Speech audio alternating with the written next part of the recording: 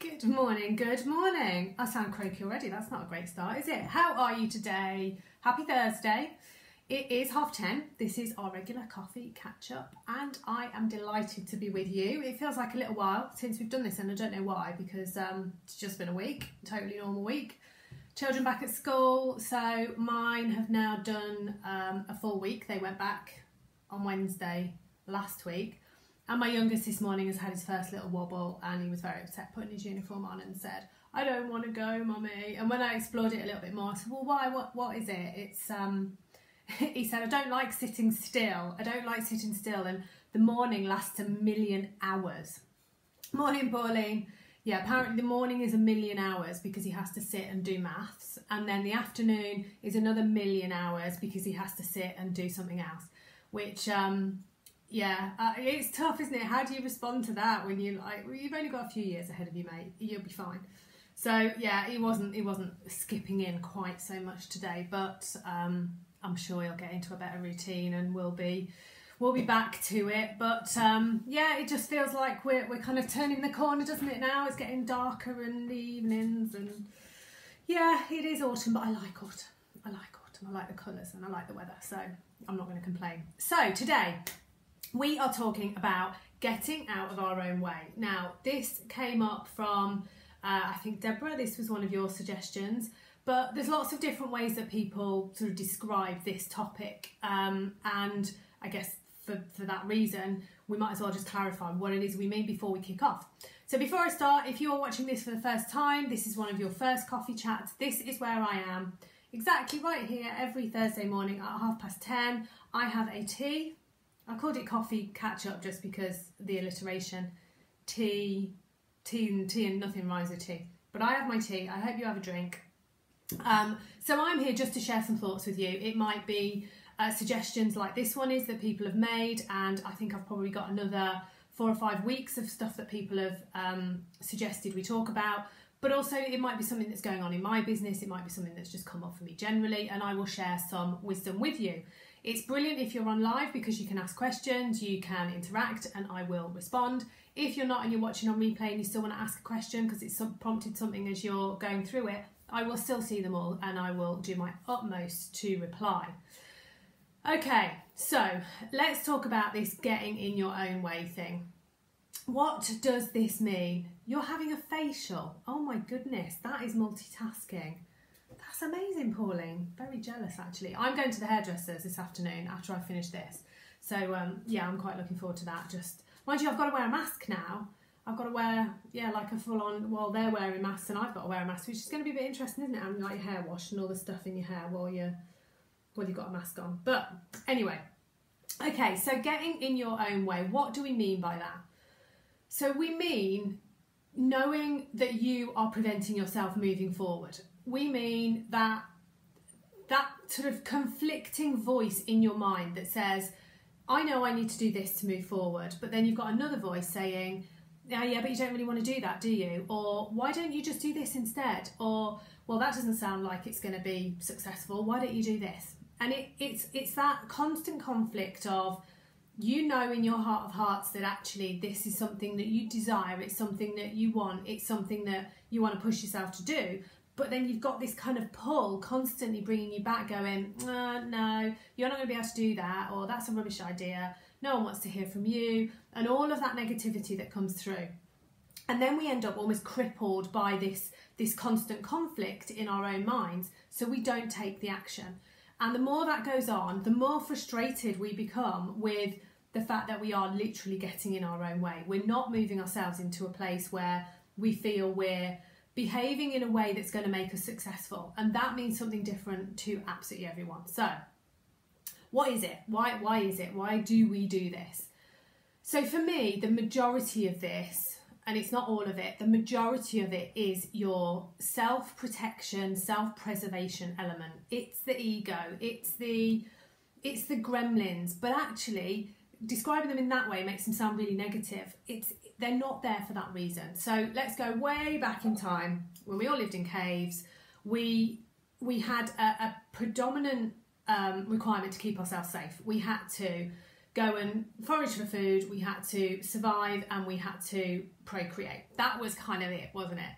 So we've developed these safety mechanisms within ourselves that said, well, we know that that's safe there because we've done that before, we've experienced what that means, so we're going to do that again. However, over here, this scary stuff, we've not done this before. We've not been there before. We've not ventured beyond that particular crop of trees. So we don't know what's beyond there. So let's not do that because there's probably something dangerous through there. We'll stick with what we know. And this has stayed with us throughout evolution. But let's be clear, what we're probably not looking to try and do is go into like a wilderness and attempt to kill a woolly mammoth. However, all of this stuff is still within us. These safety mechanisms have actually become more and more complex as we've evolved. So these safety mechanisms are much more emotional based now. They're not about physical. So yeah, we'll all have that physical thing where you perhaps got a fear of walking next to a precipice because you think you're going to fall over it. But predominantly, we live our lives in a pretty safe way. So the safety mechanism has now switched to our emotional well-being, and it's switched to our, well, how do we generally feel? And it's associated with any level of fear. So any level of fear that kicks off the chemical reaction in your body, and it actually releases cortisol, I think it's called. Once you're kicking cortisol off, your body starts reacting physically, all sorts of ways. Your brain reacts, your muscles react, and it's sort of that beginning of the fight or flight. Now our bodies do not like that. It's kind of like that's a bit of a it's like a kickstart. You know, it's one of those machines that goes ka-chunk onto you and just fires you up. And our bodies don't like that. So if you're looking to do something, anything, be it jump out of an aeroplane with a parachute, be it do a Facebook Live, whatever it is that kicks off those chemical reactions in your body, we will attempt to prevent doing it because our safety mechanisms and all of those keep you safe things kick off and go, well, you shouldn't probably be doing that because look what happens when you do. And it starts to create all of these potential scenarios that you're then listening to and going, yeah, actually you're right, it does sound a bit, I'll probably not. Yay, brilliant. The ego has won, the safety mechanisms have won, and you're back into your comfort zone, your safety zone, which has its purpose, as I say. Absolutely, cortisol is very dangerous. Hi, Deborah. I'm pleased to see you on because obviously this is your topic. Little bits of cortisol, really good because they kick you into action a lot of the time. They can kind of get the heart rate going. Little bits, small and infrequent are good, but yeah, absolutely. Having that surging around your body for any length of time is no good for anybody. So knowing that in terms of a factual approach is one thing, but I find that when I know that this is all just chemical stuff going on in my body, it somehow lets me rationalise it a little bit more, and it lets me go, yeah, you need to probably get over that because that's just ridiculous. I'm not at risk. I'm not about to jump out of a plane with no parachute. I'm talking about making a decision about my business. I'm talking about pushing myself on. I'm talking about going live, doing a video, posting on social media. This is genuinely not stuff that is going to truly put you at risk. But we have to start managing some of those reactions and some of those chemicals. Now, the way that it can show up on a lower level, so rather than that kind of crippling, I'm not doing that's kind of the extreme. The other ways that it can show up is much more subtle, and it shows up in things like procrastination. So instead of going, oh my goodness, that's a fear thing, the self-preservation and the safety mechanisms got really clever. So they'll say, okay, so don't do that thing. Instead, why don't you do this? Why don't you go down this route? Because that's close enough to something we've done before, we've experienced that, and you can do some really good work in that. And there's so many things. I think I've done a coffee chat before on the whole list of potential ways that we can self-sabotage in terms of the sort of things we can do to procrastinate. And there's a mass of them, be it just kind of time-sapping things, like I'll sort that out, I'll retrain on that, I'll get all my admin done, I'll this. On a daily basis there's a whole heap of stuff, and that's a separate discussion. But if you know that there's things that you're doing that are sitting on your list over and above the stuff that you really know you need to do, then you're probably slipping into some procrastination. But put it into that box of, I know why I'm procrastinating, because ultimately it's based in fear. I'm concerned, I don't feel confident doing that thing. I have an element of concern about that thing, whatever it is, and all of those different levels in between. When you've got that doubt, when you've got that lack of certainty that, well, if I knew for sure that if I did this thing here, it would result in this thing here, and this is the result that I want, then surely we would do it. But it's the doubt that pulls us down, isn't it? It's that, yeah, but what if it doesn't work? And then I'll have put myself through it for what? But unfortunately, we can never have that surety. In so few things is there that 100% surety. So instead, we've got to almost convince ourselves. We've got to create that surety for ourselves. Now, the surety might not be, this is going to work. Like, this is the tried and tested formula. I'm going to nail it. But instead of going to that extreme, why not go to the, okay, so it might not like work 100% and get me 75 customers, but actually it might not be that bad. You know, you can scale it back down, can't you? That it might not go terribly. It might not be an absolute hideous experience. It might be okay. And sometimes that's enough. And this can apply to anything, be it action you're looking to take, be it steps you're wanting to move yourself on with. Saying to yourself, okay, so I'm embracing the fact that it's not going to be amazing, but it might not. Just for a moment, letting yourself go, it might not be that bad. And that's a really different approach to anything that feels new, as opposed to, well, it's all just going to be awful and I'm just going to have to grit my teeth and get through it. Trying to change that inner voice, trying to change the story that you've got going on in your mind can just slightly shift you. If anyone has got anything that you do, be it in any walk of life, to get you to that point of, oh, it's just about bearable, share it in the comments, because it's often interesting, some of the mechanisms we've subconsciously built for ourselves in all sorts of things, to share them, because I love hearing how people have built these in. So for me, this is totally non-work related. It sounds ridiculous to admit this as an adult, but it's true. I have quite a big problem with a dentist. And it was born from quite a lot of dentistry in my past, which wasn't particularly pleasant. And then I had wisdom teeth out in the dentist chair, which I never should have done. And now as an adult, my teeth are really good and I very rarely need anything doing, but I get huge anxieties going to the dentist. So I actually take the opposite approach of I kind of tell myself it's going to be awful. It's just going to be uncomfortable and hideous, but it's one of those things I have to do. Otherwise, next time I go, it'll be even worse and even worse. So that when I go, it's actually, of course, never as bad as I think. And I always feel for the dentist, because I walk in quite kind of pale and slightly clammy. And she's like, you okay? Yeah, I'm good. And within about 2 or 3 minutes, she's relaxed me, I've relaxed, and it's fine. So then I walk out and going, oh, it was nowhere near as bad. So I go to the opposite extreme. But there's a line, isn't there, between if I'd actually built myself up to absolute extreme, I would possibly walk out of the reception.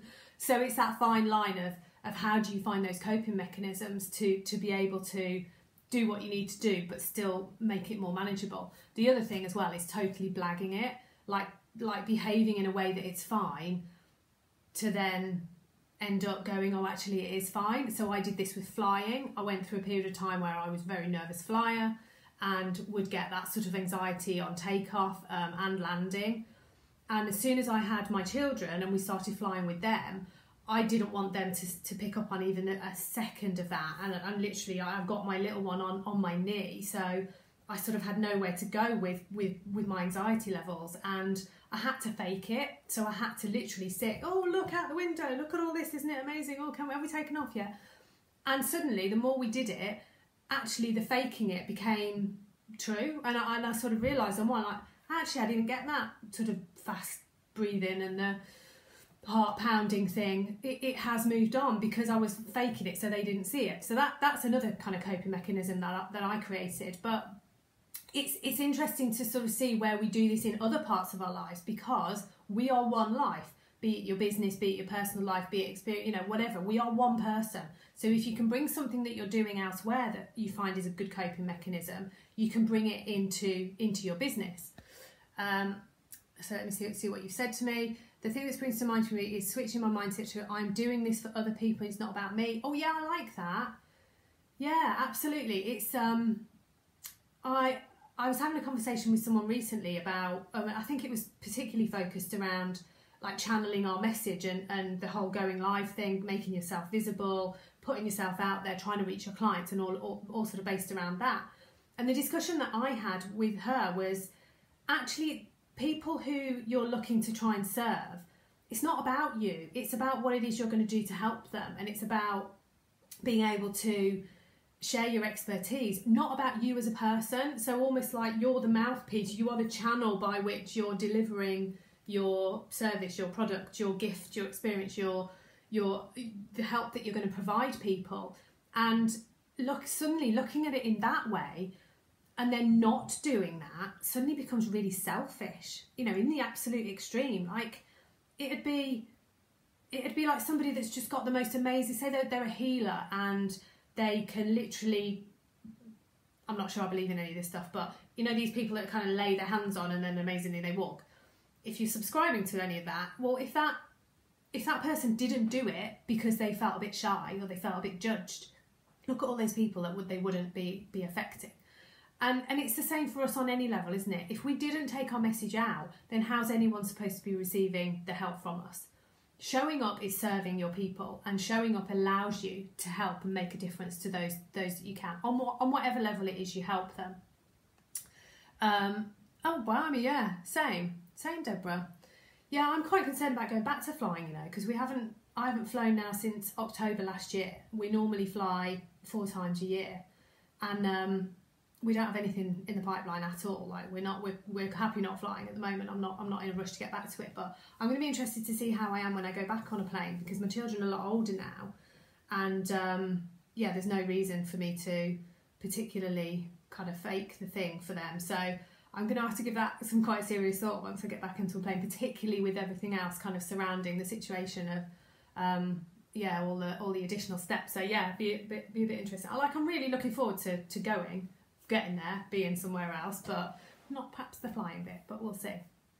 Okay, so what have we talked about? The fact that it's a safety mechanism, so checking in on the fact that it's okay that it's there, it's keeping you safe. Getting in your own way is to stop you from putting yourself in a position where that fear reaction, that physical reaction to fear kicks in. So rationalising it in that way says to yourself, it says to your mind, it says to the very clever thing up here, it's okay, it's fine that it's there, I know why it's there, and now what am I going to do about it? So we've talked about that. We've talked about how it can show up, which is things like procrastination, avoiding the situation, and this massive doubt. And this is where some of the imposter syndrome stuff kicks in as well. You can't do that because you don't know what you're talking about. You wouldn't be able to this because you're going to get judged. People are going to expose you, all of that stuff. Again, separate live on imposter syndrome. So what can we do instead? Because surely that is the key. So we've talked about having some coping mechanisms, and we've kind of highlighted to ourselves that actually there are other ways that we can bring in some coping mechanisms from outside of our business into what we're doing as a business. But there's 4 main ways I want to talk you through. I'm just going to slurp my tea. I hope it's not too hot. Can you see the steam?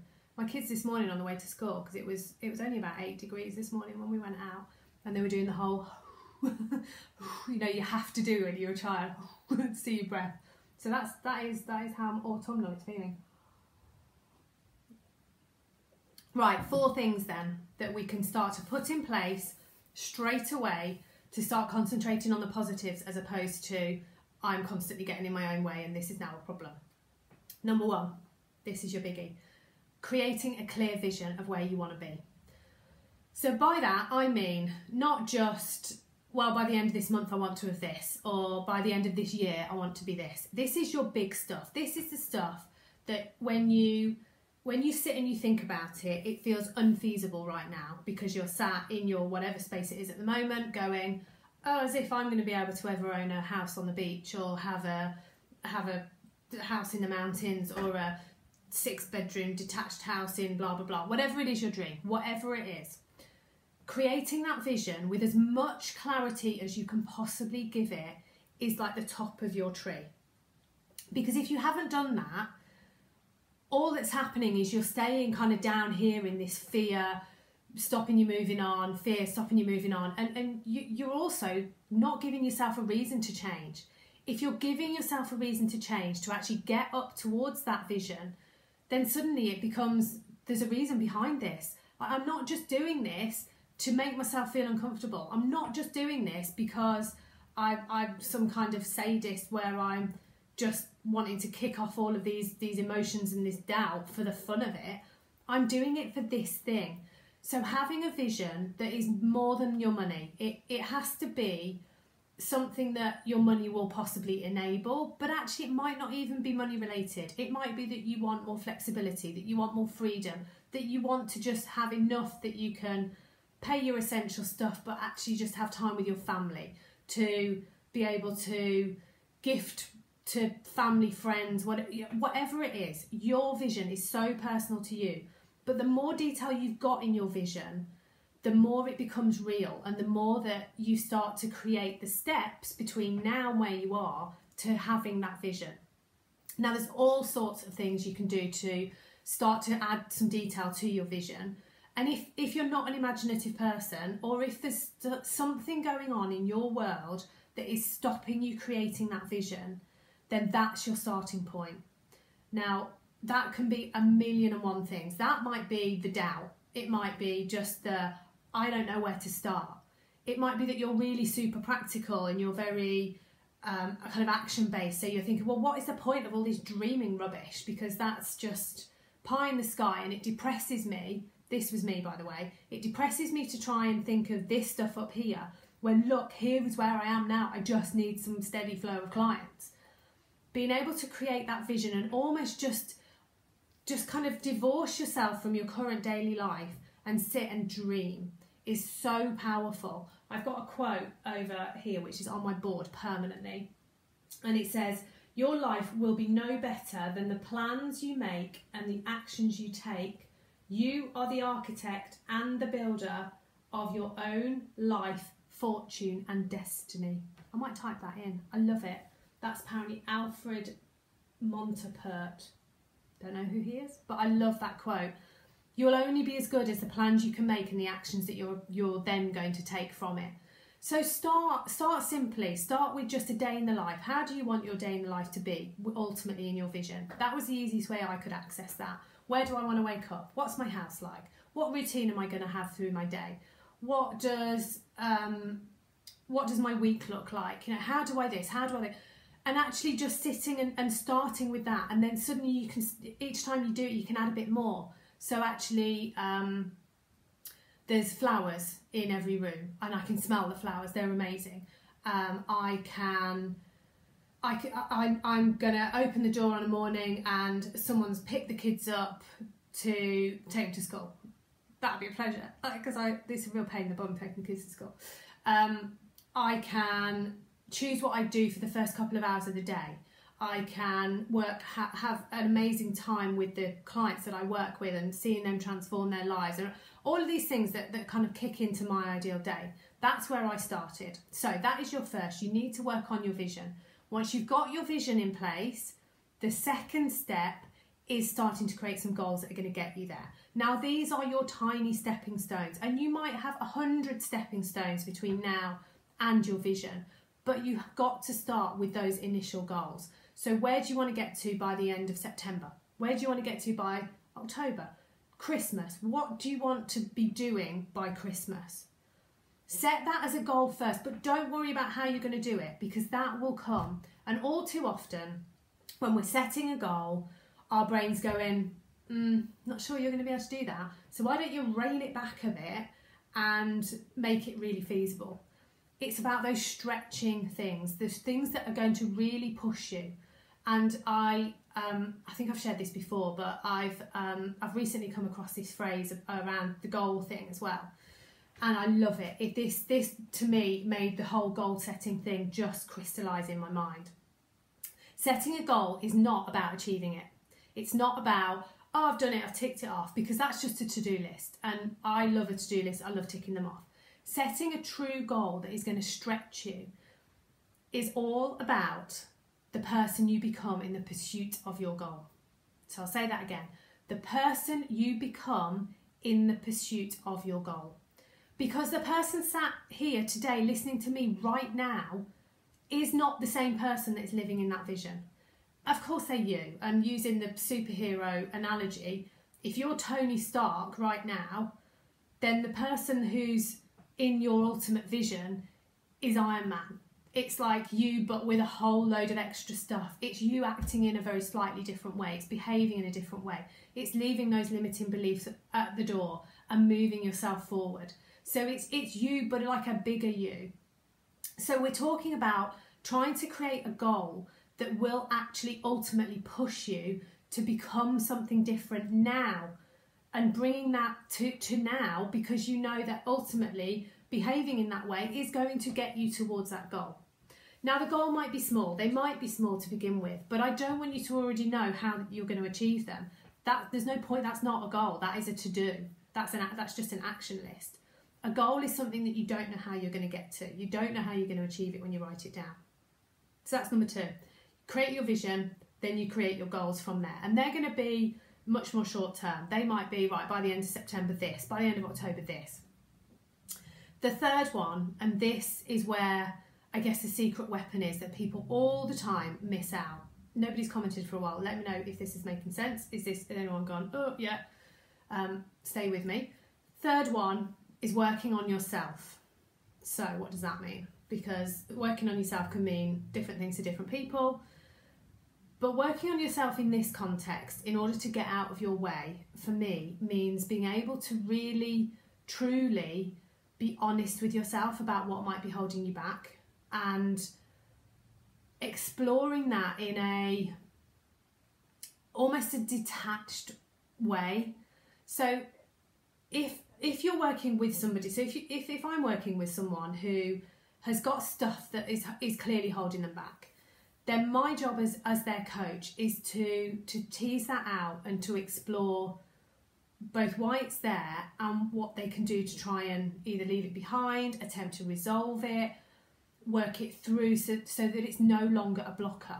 Now, doing it with an external person is in many ways slightly more simple, but you can still do this to a point on your own.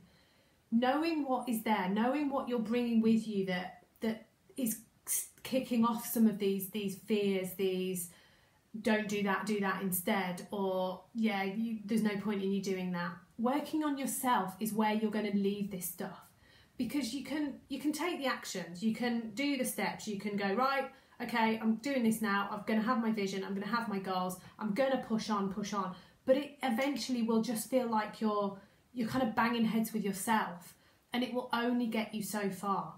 Ultimately, you want to leave that stuff where it needs to be, which is probably in your past. You need to work it through and develop yourself so that you're ready to change.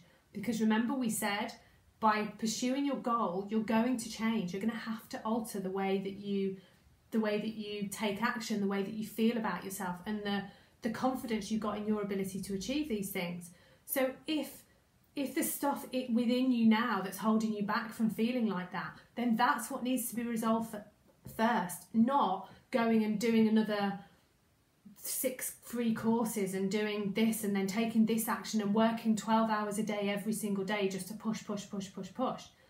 Actually just taking some time to go, okay, I'm going to have some time out because I'm going to go and have, half a day just thinking about this. I'm going to have a day thinking about my planning. I'm going to have a day thinking about my vision. I'm going to this, I'm going to this, I'm going to this. Working on yourself, particularly if there's blockers there, is far more effective than just pushing, because there is always going to be a friction, and it becomes exhausting after a while.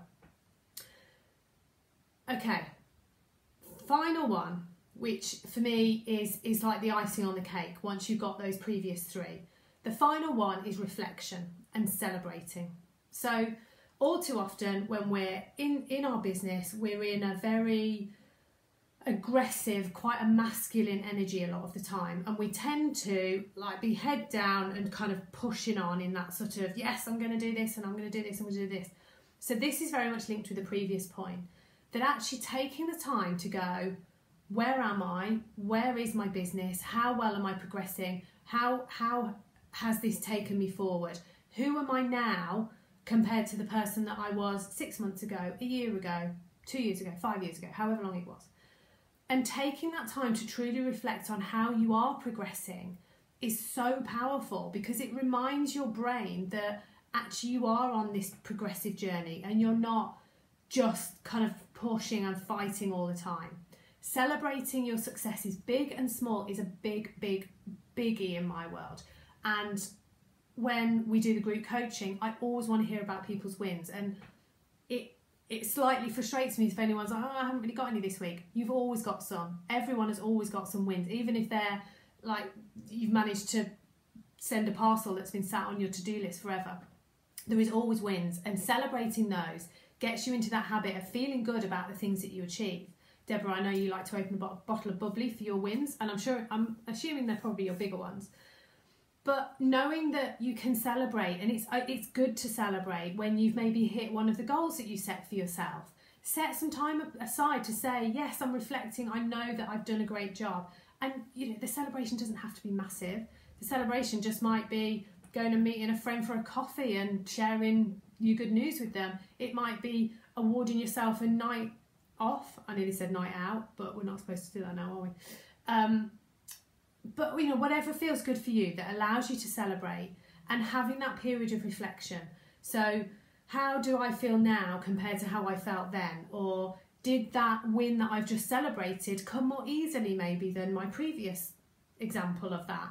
And being able to really, really appreciate where you are right now in comparison. There is a huge shift in you, without a doubt. There will always be, because we are always moving ourselves on, even though we're having setbacks. And I've talked before about the rhythm of your development is quite often like a push and then a retract, a bit like the waves, that it's a push and a retract, but you never go back as far as you to where you were already.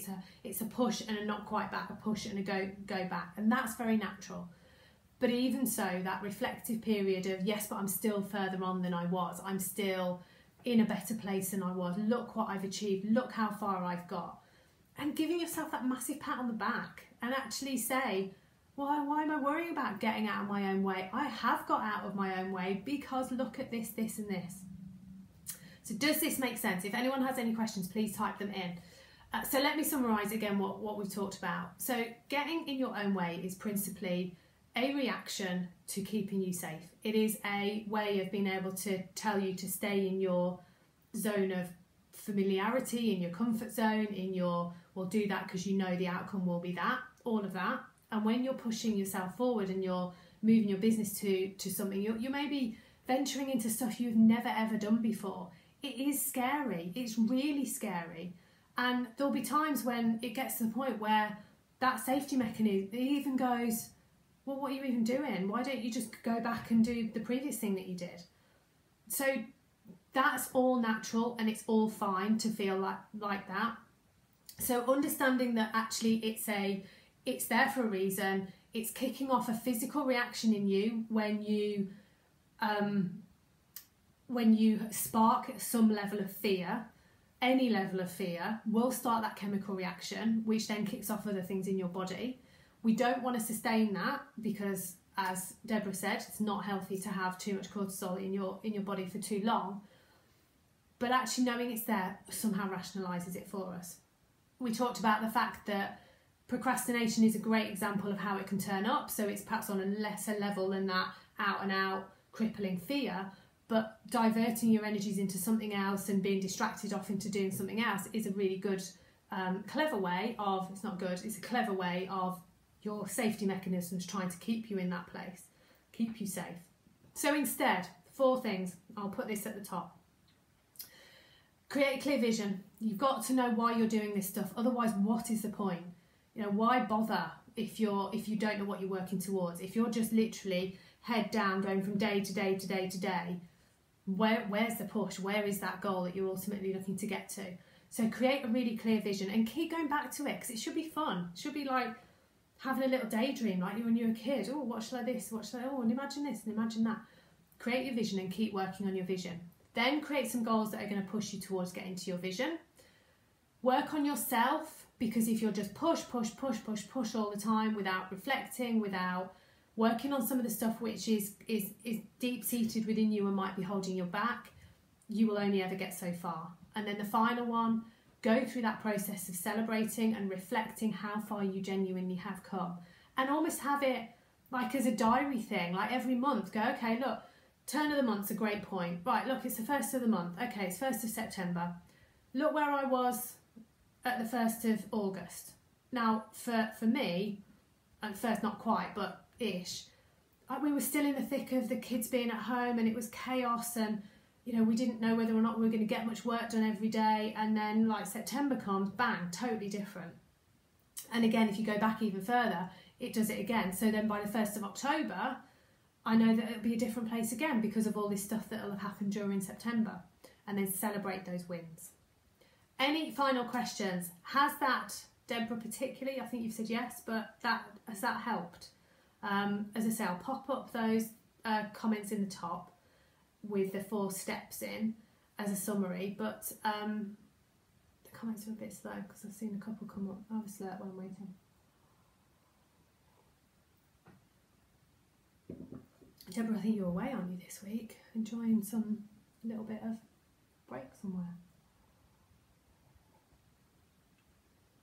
No, either the comments are going to come up or they're going to be really super slow. So I will leave you to go and have your Thursday. That's been fun to do, and you know, I think it's one that it's good to address. Yes, that's good. If we don't address it, it's just going to exhaust us, because it's like it's trying to push a car when you've got the handbrake on. You can just about, but it doesn't feel like it's going to ever be easy, does it? Dealing with it rather than ignoring it is absolutely the best way, rather than no, it's fine, it's fine, it's fine, I'm gonna just push, because that energy is exhausting and it will literally burn you out. But dealing with it, why am I being held back? What's going on? What else is going on? What else is going on? Yeah, but, and keep challenging yourself to really dig as deep as you can in it. That's where you're gonna free it and be able to move on with a lot more.